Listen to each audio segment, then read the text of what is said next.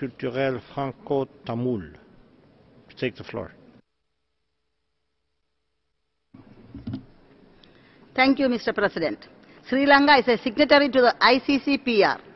I am here as one of the mothers of the disappeared from across the northeast of Sri Lanka who have been protesting for 580 days, demanding the whereabouts of our disappeared loved ones. I am waiting for my son A. Anuraj, who was surrendered to the Sri Lanka Armed Forces at the Omanda checkpost after the final war in May 2009. After the end of the war, in the year 2009, all those who had surrendered and handed over to the army by their relatives have now been made to disappear. On the 12th of June 2017, the Tamil mothers of the disappeared met the President Maithripala Sirisena. He promised us that he will soon release the list of the detainees, but he failed to fulfill his promise.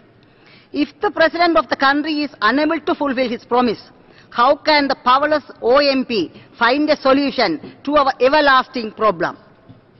Why does the Sri Lanka government try to set up reparation mechanism prior to judicial mechanism while the victims are sitting at the roadside and fighting for justice?